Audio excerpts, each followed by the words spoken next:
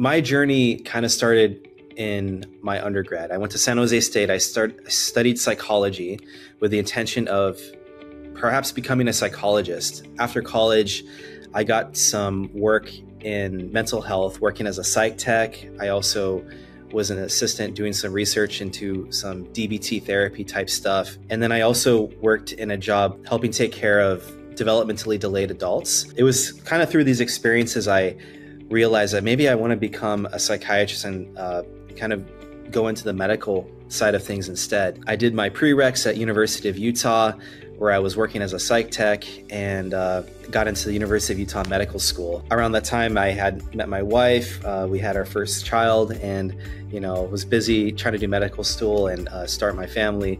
I was so fortunate to come to Michigan to do residency at Central Michigan University. And my first year there, I had the privilege of rotating on a brand new geriatric psychiatry inpatient unit.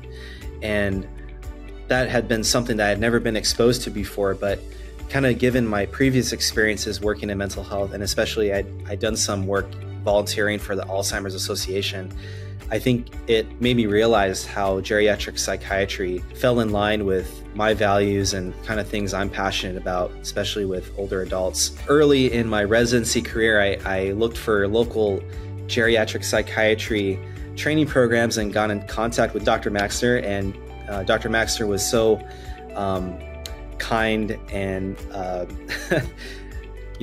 attentive to, I guess, my journey in residency, and always encouraging me to stay on that course of becoming a geriatric psychiatrist. And it kind of developed from there.